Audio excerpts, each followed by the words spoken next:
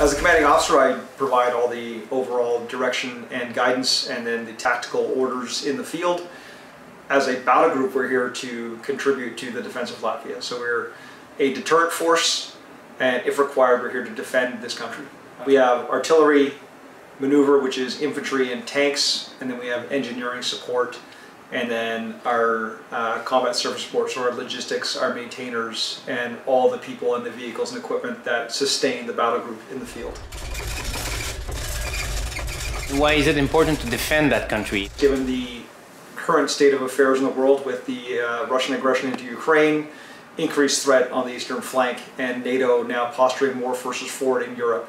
So we're here to defend our NATO allies. We have seen the Russians invade Ukraine. We've seen what's happening in that country right now.